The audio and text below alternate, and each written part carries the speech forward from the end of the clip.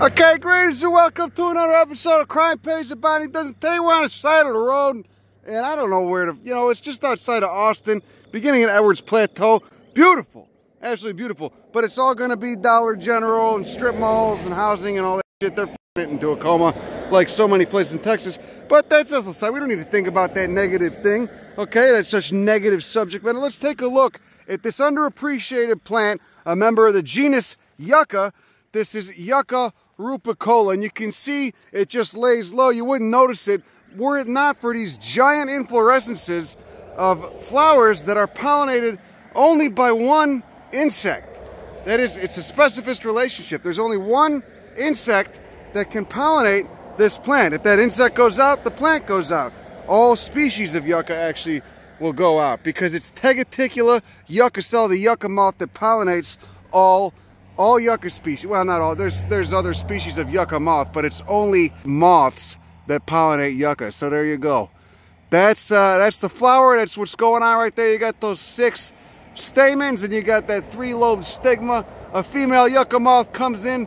She takes the little pollen granules off there, puts them to another plant, and actually has to physically stuff the pollen granules inside that thing. So it's not just passive like with a bee, where a bee, he's going in there, she's going in there, whatever the fuck, they, them are going in there, getting that goddamn, some pollen and nectar and what this shit, and then they fly off to another flower, and just by accident, they got pollen on their legs, and it ends up hitting the stigma of a flower. No. This is intentional.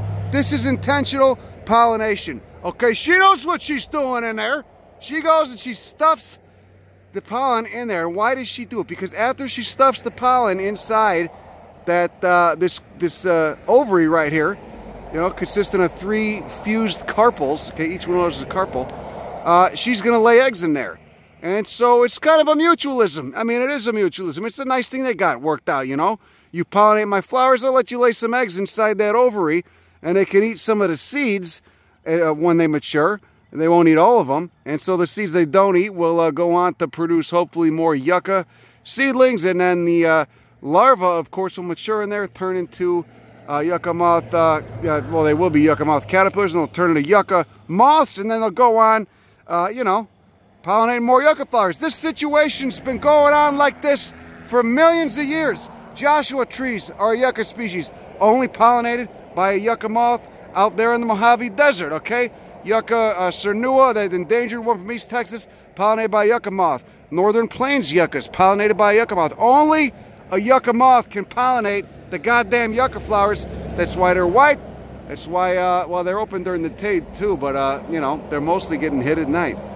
So, pretty fascinating. This is the fucking great plant too. It really is. I mean, look, this you don't even notice it.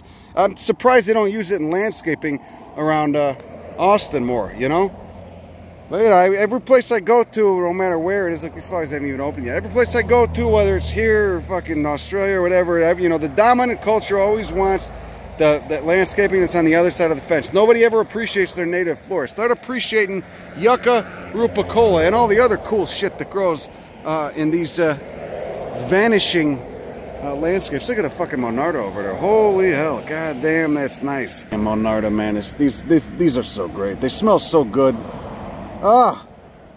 You still got some of that more Mesic influence. Then, of course, you go to the west, and you're in, you start getting into the Chihuahua Desert. West Texas, special place in my heart, all right?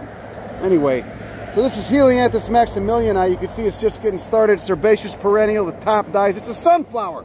It's a fucking ball-busting sunflower. Gets tall as fuck. Well, in some places, I don't know if it will here, how deep the soil is, or if it's on that limestone or whatever, but it's just getting started. Like many members of the sunflower family, it's a late season bloomer, okay? Not like Wedelia hispida though, which is going off now. You can see that Wedelia, which is also a scabbard bastard. It's got those little hairs, feels kind of like sandpaper. All right, so many good natives. All right, appreciate where you are. Don't be a jackass. Appreciate where you are. Appreciate the floor where you are.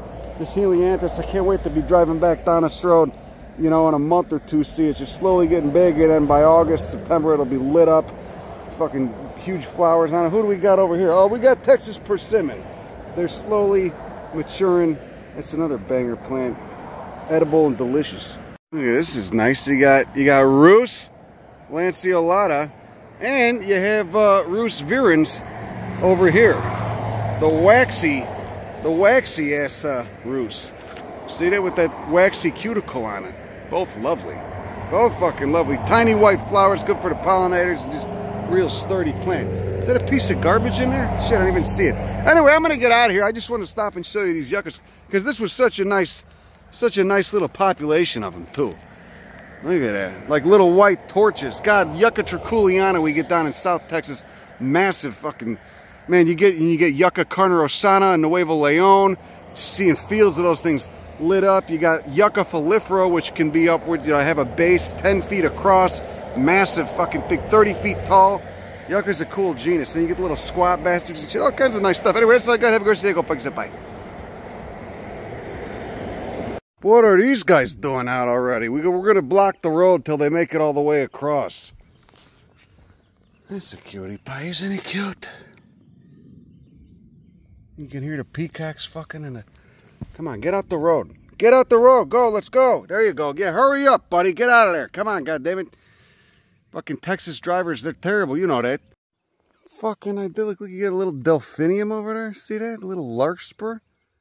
The nectar spur. Get some nice antelope horns fruits too. We're going to have to get some. Take these home. Try and get them.